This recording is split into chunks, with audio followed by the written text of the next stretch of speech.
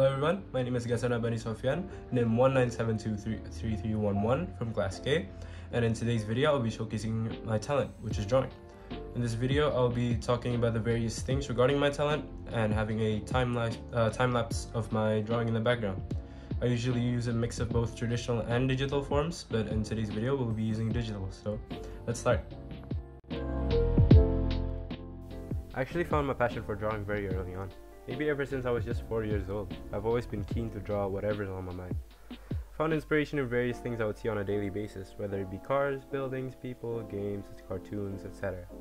But there were two things in particular that I would draw regularly, and they were Spider-Man and dinosaurs.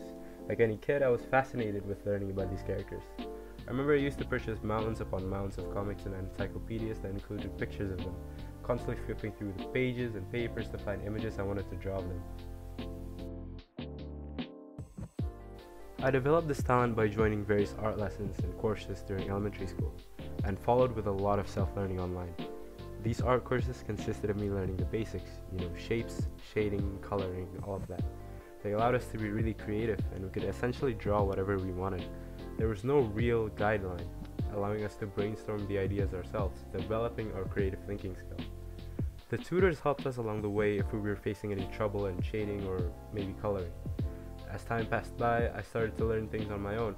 I searched up anatomy and coloring guides on YouTube and asked for help or advice from online forums.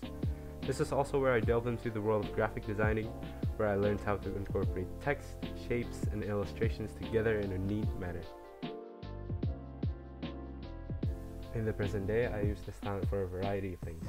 Primarily, I draw as a source of relaxation, a stress reliever or tool to wind down, if you will. However, I also use my talents for organizational work, joining various committees or divisions that focus on visual designs, with some of them being the publications committee in my school's 14th Batch Student Council, becoming the head of creative branding in People Vision 2022, and more recently being the head of design in SBM 26's Arumika. As for how I will use this talent for the future, in the short term I want to use these skills to join more organizations or committees, to gain more experience in teamwork and gain connections with others. But in the long term, I want to necessarily make this talent into the core or forefront of my occupation or my career, or for my hobby or maybe a passion project.